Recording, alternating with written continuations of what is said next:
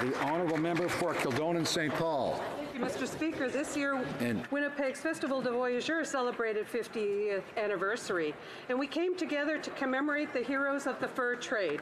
Some voices, although, have not been heard. And once again, I stand to bring attention to Canada's first female voyageur, Marie-Anne Gaboury. This remarkable woman broke generations of convention and made her own place in the world. Refusing to stay in Montreal, she joined the fur trade and spent 5 years traveling across the prairies and making Winnipeg her home.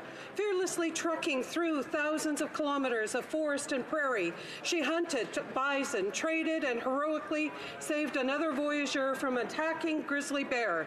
She was remarkably intelligent, learning 4 languages in a time when few people were literate at all. She did everything her male colleagues did and more, yet history remembers her only as the grandmother of a famous man. Today, I challenge all of you to honor her memory and celebrate all voyageurs who helped to build our nation.